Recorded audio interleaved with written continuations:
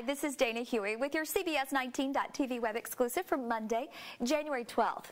The Bucks and the Ducks take the field tonight in Arlington at AT&T Cowboys Stadium for the first ever college football playoff championship game. Oregon and Ohio State fans are flooding North Texas for the inaugural event. Oregon and Ohio State fans had some fun posing with the national championship trophy that gets awarded for the very first time tonight. I think Ohio State's going to win. The Ducks are for real. Oregon is favored, and Ohio State coach Urban Meyer says his team must play its very best football to win. You step in a prize fight, you get one swing, and the great champions don't miss. Ohio State has to find a way to slow the Duck Heisman Trophy-winning quarterback Marcus Mariota.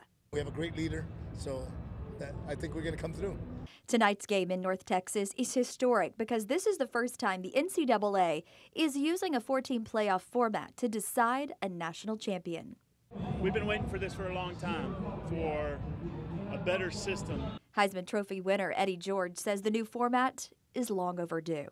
Now with the 14 playoff, you get the best teams in that pool playing against each other. We've seen who the two best teams are right now in the country, and that's Oregon and Ohio State. Oregon has never won a college football national championship, while Ohio State earned the title 7 times in the old system.